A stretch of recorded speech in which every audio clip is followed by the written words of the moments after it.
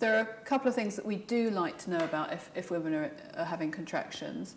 So it's quite common for women to have a show, which is a sort of mucus plug coming from the cervix. That can happen before the labour, or it can happen actually during the labour, during the time of the contractions. But if women are having bleeding, then that can be a concern.